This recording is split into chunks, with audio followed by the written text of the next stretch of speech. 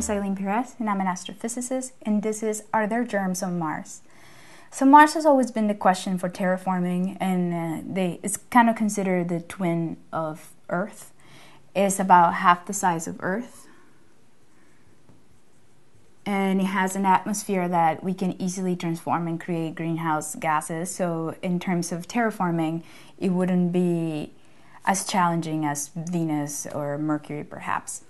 So it's a good candidate. Now, there's been a lot of rover missions and a lot of orbiting spacecraft. They've been looking for signs of life, or can we find any signs that would tell us that, yeah, there's life there. Yes, we can support life there.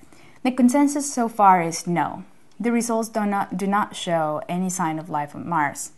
Now, that's not saying that there isn't life on Mars. I mean, there's still a lot of places that we haven't explored, and there's still a lot of techniques that we haven't been able to utilize. So what they're doing now is that they're creating all these missions where they're going to try to find places that can possibly host life. They're also trying to look at fossils, because maybe the life on Mars could have developed before the life on Earth and maybe just didn't evolve into anything bigger, and we can maybe try to find some fossil from probably ancient before life started here on Earth.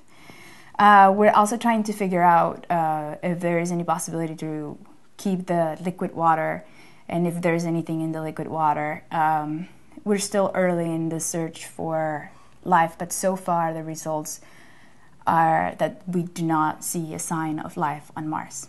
My name is Eylene Pirez, and I'm an astrophysicist, and this is Are There Germs on Mars?